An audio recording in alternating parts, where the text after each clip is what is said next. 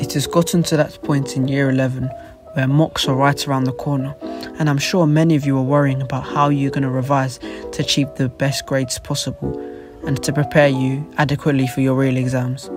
Although I'm not a magician who can grant you unlimited grade 9s, I do believe I can give some tips and pointers so you can improve and do better in your exams.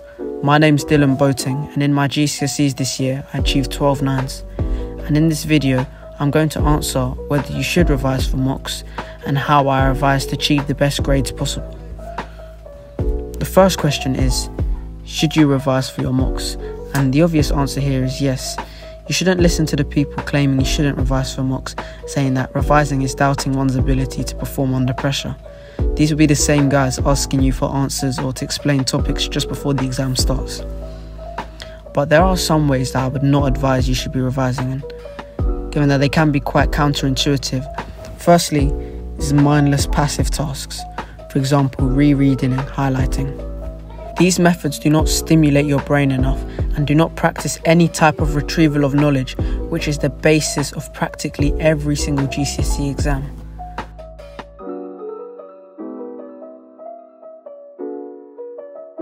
Highlighting is crap because it doesn't make you think hard, but it makes you feel as though you're revising. You're not.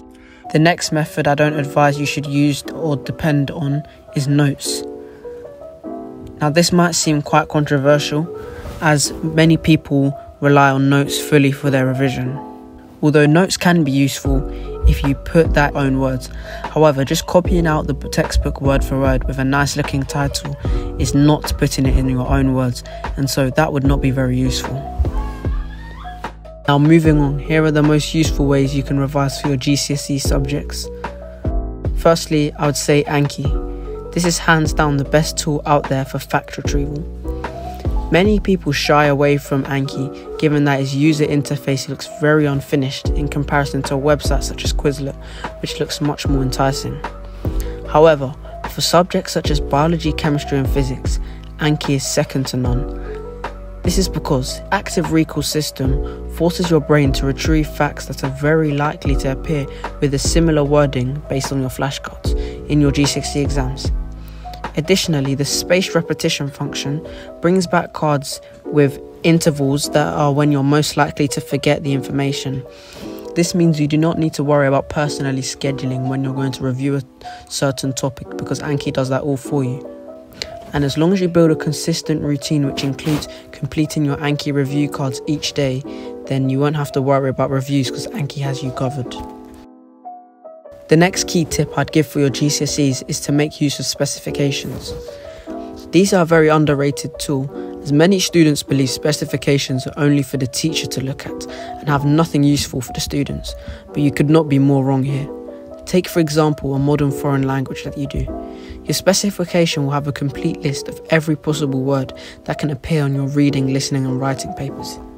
You can then in turn these into flashcards, and once learnt, you will have no excuse for not knowing a piece of vocabulary on the test given. For sciences, they cover every possible point that you could be tested on. So what I did and would strongly advise is to go through the specification and either find Anky flashcards that cover every point or make flashcards to fill in the gaps.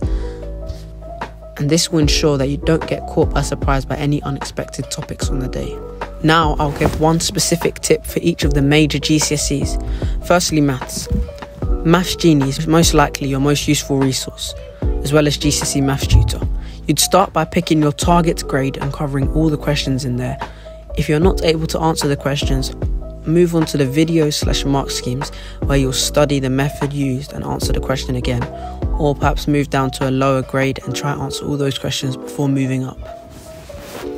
Next would be triple science. PMT is your most useful resource here. With topic-specific flashcards for every specification point, I recommend first going through the flashcards, then completing as many of the topic past paper questions as possible, but more importantly, noting the marks you lose every time and turning your mistakes into flashcards that you can revise from later. Next, we have English literature. I'd say the most useful action plan for this would be create essay plans that are very adaptable and versatile, as well as using the resources around you such as physics and maths tutor that often offer high-level analysis for many essay topics that could come up for each of your books, as well as, may seem quite controversial, but ChatGPT. However, you must do this with caution because it's known to make up quotes. And so, although it should not be a problem on the new updated ChatGPT, you should definitely use it for ideas, but do not fully rely on it for your whole essay, otherwise that could cause problems. For English language, I would recommend very similar advice. And if you want to see a 40 out of 40 creative writing example that I achieved in my real English language GCSE paper 1, subscribe, as a video will be coming out on how to achieve a grade 9 in GCSE English language, as well as comment, and I will reply and see if I can get that to you. If you did enjoy this video, subscribing would be a good choice, as I plan out to bring a new series of 12 separate episodes on how I got a 9 in each of these subjects. Thanks for watching.